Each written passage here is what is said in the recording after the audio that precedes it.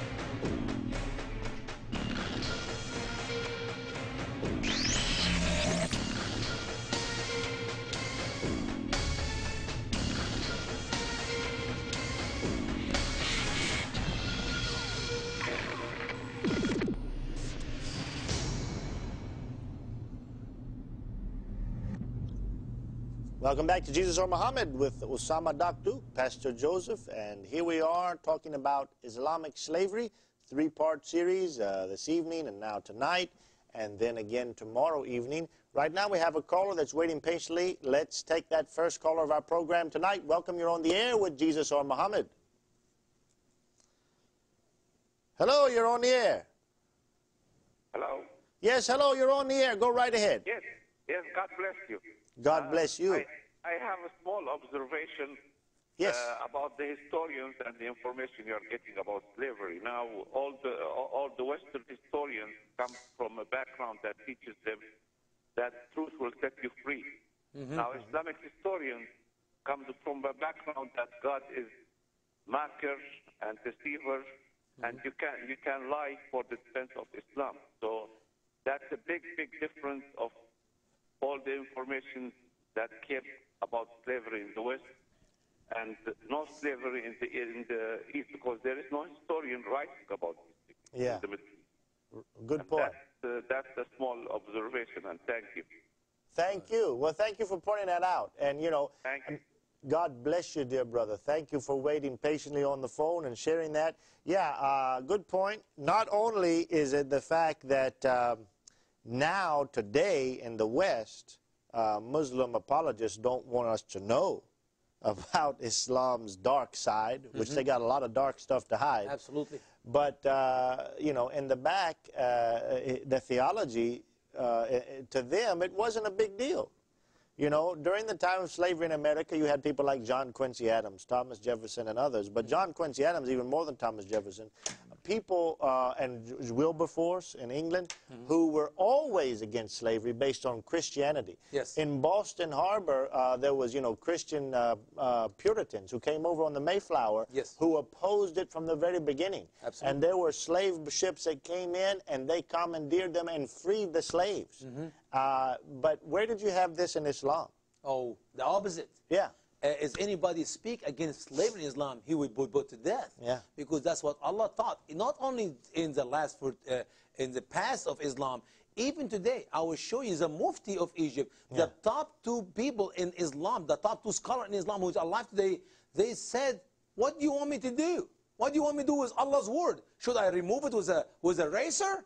Oh, so even today. We will have the video. We're going to show it to our people. It's going to be a wonderful moment to see even Muslim scholars today, not just because it is the past, even today, they have nothing, they cannot do anything about it. Because to speak against what Allah taught in the Quran, you become an infidel. You cannot compromise the word of Allah. That's what Allah said, and that's what's going to be, like it or not. And as you're going to point out later, Muhammad himself had slaves. We're going to see all and this becomes the Sunnah. Yes. And so if you deny that, then you're denying what the Prophet did. You're really destroying the whole entire religion. Yeah. The whole tradition of Islam. Yeah. Well, you want to go on, Brother Joseph? Let's go on. We don't have any callers right now, and you got a lot to share. Well, God is good. I'm glad we have the time, and it will be a good time. Yes, sir. Continue with our slides here. A comparison between the historical perspective between the West and in Islam. Yeah. So we see on the screen here together, in the West. While the anti-slavery abolitionist movements in Europe and North America were led by concerned Christians, there was no similar opposition to slavery within the Muslim That's world. what we were just talking about. I know. Yeah, the problem is, you are rushing me. I wish I'm I can sorry. give you, if I can give you a copy of my presentation in your laptop, then we don't have to do that. But that's fine. Sorry. So here is comparison between the Western who fight, who die to free the slave. You could not. I would love any Muslim right now call us and give me a name of or give me a piece of information about somebody in the history of Islam, the last 1430 some year. Send me or give us information about somebody who fought to end slavery. Well, and let me point out something real quickly. Yes. I don't think they can, but even if they found somebody, here's a key verse. It was strong Christians. It was committed Christians. It was biblically knowledgeable Christians who fought slavery. Absolutely. Why? Because as you put out in the first show, that type of slavery is never in the Bible, not in the Old Testament, and no slavery in the New Testament whatsoever. Those people who knew the Word of God led the fight against slavery. Yeah. Now, if someone were to come up with some Muslim historical figure who said, I don't think much of slavery, show us someone who was an Orthodox Muslim. Following the teaching of Allah in the Quran and Muhammad in the Hadith. That said we shouldn't have slavery. That's what you really need. That's going to be a problem. Yeah. Well, it doesn't exist either way. He'd have to be a liberal Muslim. Well, see, that's the point. I mean, he'd have to be a Muslim who's not following the conservative. Then he's not a Muslim. Well, there you go. Then he's not a Muslim. There you go. Continue with our slide. The next one here, comparison between the West and Islam concerned with slavery. Even after Britain outlawed the slave trade in 1807 and Europe abolished the slave trade in 1815, Muslim slave traders enslaved an additional 2 million Africans. By some calculations, the number of victims of the 14 centuries of Islamic slave trade could exceed 180 million. Look at the dates. 1807, it was already judgment come, slavery is over. Yeah. 1815, slavery trade was completely gone from Europe. After that, two more million slave has been taken from Africa to Saudi Arabia, Bahrain, Kuwait, Amman, all this Muslim world as we know it up to date. Huge number of African has been taken in 14 centuries. When you say 100 million, that's a large number, but 100 million, 180 million, when you break it to 1,400 year, it becomes like a steady way of having slaves. I know the number is shocking. 180 years and 1,400 years. That's the point we have to point to it. Are you going to mention in your presentation about the African women who put the plates in their mouths? No, we have not. I just want to mention that for people, just an aside. I just learned this about a few months ago. Yes. You know the women who had the big lips, they put plates in their mouths to make them stick out in East Africa. And then they'd put these real heavy earrings to make their ears longer. You know why they did that? No, I don't. Tell me about it. Oh, it's amazing. Yes. A old Christian missionary, dear brothers, he's in his 80s now. Yeah. He went to East Africa way back, like in the 40s or 50s. Those people did that because, once again, as you've shown in your presentation, most of the people who went to the Muslim world were women for sexual exploitation.